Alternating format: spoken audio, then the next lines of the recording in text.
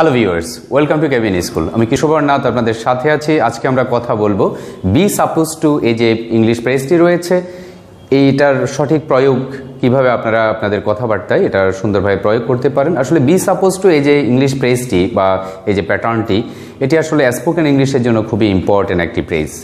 তো আসুন আমরা এই ফ্রেজটি কাজে লাগিয়ে কিভাবে ইংরেজিতে সেন্টেন্স মেক করতে পারি বা স্পোকেনের ক্ষেত্রে এটা কাজে লাগাতে পারি দেখি। তার আগে বলে রাখি, আপনি যদি এখনও কেবিন স্কুল চ্যানেলটি সাবস্ক্রাইব করে না থাকেন তাহলে অবশ্যই সাবস্ক্রাইব করে নেবেন এবং পাশে থাকা বেল আইকন প্রেস করে আপডেট থাকার চেষ্টা করবেন। So let's begin today's lesson.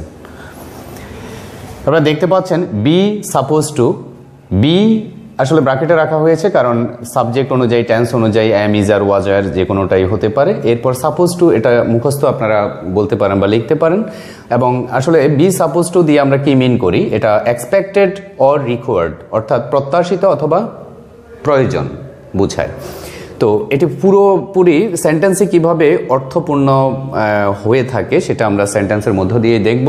তার আগে দেখি, এখানে দেখছেন আপনারা যে এই প্রেসটির উপরে লেখা আছে প্যাসিভ।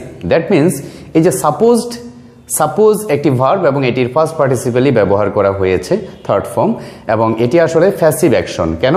যদি আমি বলি যে I am suppose to go নাও, আমার এখন যাওয়ার কথা, এই যে সাপোজ অর্থাৎ এই যে প্রত্যাশাটা বা প্রয়োজন বোধটা আসলে কার? আমি আমার প্রয়োজন এটা মিন করছি না, মেইনলি হচ্ছে কারো দ্বারা এটা প্রত্যাশা করা হচ্ছে। It is being expected by someone, এরকম।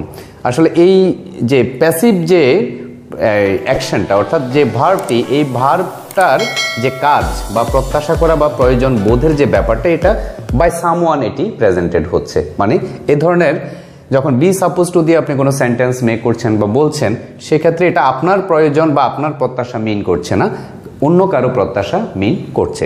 তো আরও একটু ক্লিয়ার হব যদি আমরা সেন্টেন্সের মধ্য দিয়ে এগুলো ডিসকাস করি। এখানে M suppose two, is suppose two, are suppose two, was suppose two, war suppose two, আসলে এই যে বি সাপোজ টু এটি বিভিন্ন অক্সিলিয়ারি ভার্ব নেবে টেন্স অনুযায়ী। যেমন এখানে যে এম, ইজ, আর, এটি প্রেজেন্ট টেন্সে যখন আমরা কথা বলবো, এম, ইজ, আর সাবজেক্ট অনুযায়ী, যেমন এম হবে যখন সাবজেক্ট আই হবে, যে কোনো থার্ড পারসন সিঙ্গুলার নাম্বার হলে সেক্ষেত্রে ইজ হবে, এবং যে কোনো প্লুরাল সাবজেক্টের ক্ষেত্রে যেমন দে আমরা লিখতে পারি দে আর হবে। এবং ফার্স্ট টেন্সে যে কোনো সিঙ্গুলার সাবজেক্টের জন্য এখানে হি অথবা সি ওয়াজ হবে, এবং যে কোনো প্লুরাল সাবজেক্টের জন্য ওয়ার হবে। এখানে আমরা ধরুন দে রাখলাম, এবং ওয়াজ ওয়ার এই দুটো হচ্ছে ফার্স্ট টেন্সে যে ওয়াজ suppose two, war suppose two এ ধরনের, অর্থাৎ কারো প্রত্যাশা ছিল বা প্রয়োজন ছিল এরকম মিন করবে। এই যে প্রেসটি আপনারা দেখছেন এম সাপোজ টু অর্থাৎ বি এরপর সাপোজ টু, এটা মুখস্থ রাখলে চলবে। এরপরে জাস্ট সাবজেক্টটা প্রয়োজন অনুযায়ী, ভার্ব অনুযায়ী আপনারা সাবজেক্টটা বসিয়ে দিবেন, এবং এরপরে কি আসবে, এরপরে আসলে শুধুমাত্র ভার্ব পার্টটি আসবে। অর্থাৎ আপনাকে কি প্রত্যাশা করছে কেউ, যেমন I am suppose to go নাও, আমার এখন যাওয়ার কথা। দ্যাট মিনস সামওয়ান আপনাকে এক্সপেক্ট করছে যে আপনার যাওয়া দরকার বা প্রত্যাশা করছে। তো সেক্ষেত্রে গো, যেমন গো নাও, এখন আমার যাওয়ার কথা বা যাওয়া দরকার। দ্যাট মিনস হচ্ছে আপনার দরকার, এটা মিন করছে না, আপনাকে কারো দরকার বা আপনাকে কেউ প্রত্যাশা করছে। এবং হি ইজ সাপোজ টু, একইভাবে আমরা সেম কথাটাই দিতে পারি, he is suppose to come নাও, তার এখন আসার কথা। দ্যাট মিনস হচ্ছে আপনি প্রত্যাশা করছেন। তারপর দে আর সাপোজ টু, তাদের কি করার কথা, দে are suppose to attend the meeting. এবং উপরের ভার্বগুলো দিয়েও আমরা করতে পারি, দে are suppose to attend the meeting, তাদের মিটিংয়ে অংশগ্রহণ করার কথা।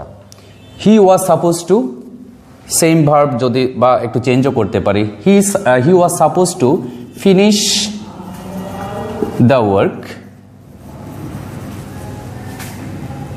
বাই 6 PM, তার 6টা নাগাদ কাজটি শেষ করার কথা। এবং ওয়াজ যখন আছে বুঝতেই হবে যে ছিল, অর্থাৎ কেউ প্রত্যাশা করেছে বা কারো প্রয়োজন ছিল যে আপনি 6টা নাগাদ কাজটি শেষ করে ফেলেন, বা কেউ আশা করেছিল।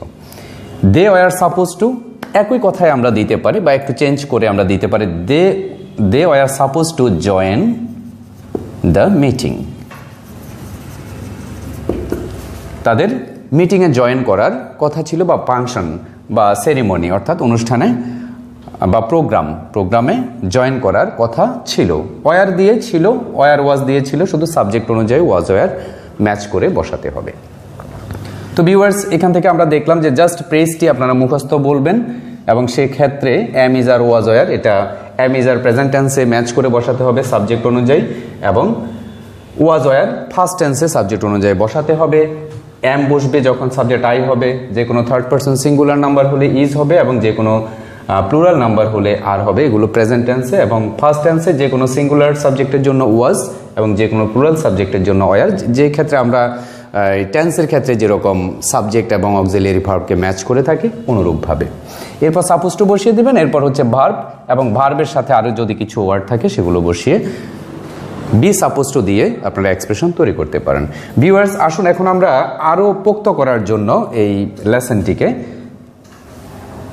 আইডিয়াটাকে আরও ক্লিয়ার করার জন্য আমরা কিছু বাংলা বাক্য, সে সহজ এখানে যা ডিসকাস করেছি এমনই বাংলা কিছু বাক্য, এগুলোকে আমরা ইংরেজিতে রূপান্তরিত করি। আমার এখন যাওয়া দরকার, দ্যাট মিনস হচ্ছে এই দরকারটা আপনার নয়, আপনাকে কারো দরকার, অথবা কেউ প্রত্যাশা করছে। কি হবে? আমার এখন যাওয়া দরকার, দ্যাট মিনস আমি। যাওয়া দরকার, ভার্বটা আগে চলে আসবে। এক অনুরূপভাবে সাপোজড আই এর সাথে এম হবে, এবং সাপোজ টু, এরপর যাওয়া, দ্যাট মিনস হচ্ছে গো, আর এখন বাকি আছে, দ্যাট মিনস নাও।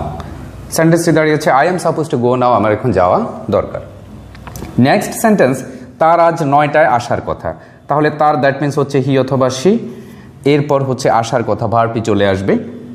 আসার কথা, তার আগে আমাদের হি এর সাথে ইজ সাপোজ টু লিখতে হবে, ইজ সাপোজড টু, এরপর আসা, দ্যাট মিনস হচ্ছে কাম, 9টায়, অ্যাট 9 AM অথবা PM, যেটাই লিখি। তাহলে হি সাপোজ টু কাম, তার আসার কথা অ্যাট 9 AM, সকাল 9টায়। নেক্সট সেন্টেন্স, আমার একটা মিটিংয়ে যাওয়ার কথা, তাহলে সাবজেক্ট হচ্ছে আমার, দ্যাট মিনস হচ্ছে আই, এবং অনুরূপভাবে আই এম সাপোজড টু, এটা মুখস্থ, আই এম সাপোজ টু, এরপর কি যাওয়া, that means go. I am suppose to go, আমার যাওয়ার দরকার বা যাওয়ার কথা, কেউ প্রত্যাশা করছে।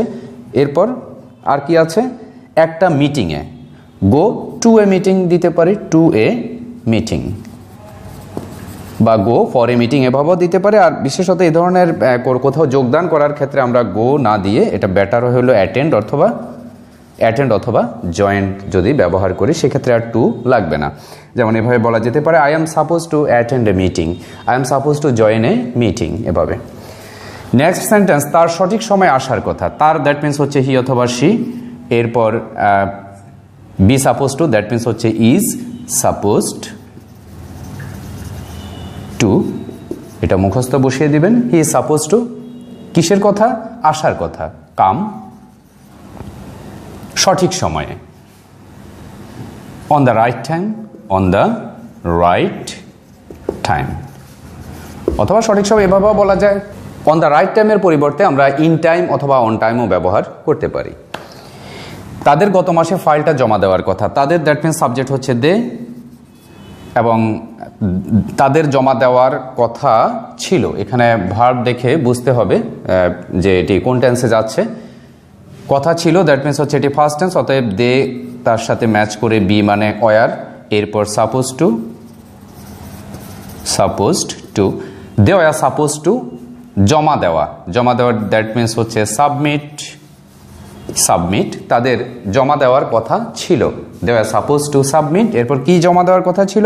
ফাইলটা, দ্যাট মিনস দ্য ফাইল, ব্যাস হয়ে গেল। They were suppose to submit the file, তাদের ফাইলটা জমা দেওয়ার কথা ছিল গত মাসে, লাস্ট মান্থ। নেক্সট সেন্টেন্স, প্রধানমন্ত্রীর আগামী মাসে লন্ডন যাওয়ার কথা, আগামী মাসে, দ্যাট মিনস ফিউচার অ্যাকশন। তাহলে প্রধানমন্ত্রী, দ্য প্রাইম মিনিস্টার, অথবা PM বলতে পারি, দ্য প্রাইম মিনিস্টার, এরপর বি সাপোজ টু কি হবে? ভবিষ্যৎ, যেহেতু ভবিষ্যৎ আসলে এটা প্রেজেন্ট টেন্স থেকে ভবিষ্যৎটা মিন করে, কারণ এখানে যে M suppose two, is suppose two, are suppose two, that means হচ্ছে এটা ভবিষ্যতে কাজটি করবে। আমার এখন যাওয়ার কথা, দ্যাট মিনস হচ্ছে ভবিষ্যতেই কথা। এবং দে are suppose to attend the meeting, তাদের মিটিংয়ে অংশগ্রহণ করার কথা, দ্যাট মিনস এটাও কিন্তু ফিউচার অ্যাকশন। সো এক্ষেত্রে আমরা উইল ব্যবহার করব না। The prime minister is, third person singular যেহেতু বি ভার্ব ইজ হবে, এরপর supposed to, the prime minister is suppose two, এরপর কিসের কথা রয়েছে? আগামী মাসে লন্ডন যাওয়ার কথা। তাহলে যাওয়ার কথা, যাওয়া, দ্যাট মিনস কোথাও কোনো দেশে যাওয়ার ক্ষেত্রে, কোনো জায়গায় যাওয়ার ক্ষেত্রে আমরা ভিজিট বলতে পারি বা গো প্লাই এগুলোও বলতে পারি। টু ভিজিট লন্ডন,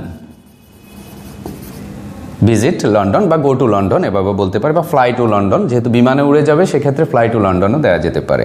তাহলে the prime minister is suppose to visit London, prime minister লন্ডনে যাওয়ার কথা, সময় আছে আগামী মাসে, দ্যাট মিনস হচ্ছে নেক্সট মান্থ। সেন্টেন্স হয়ে গেল।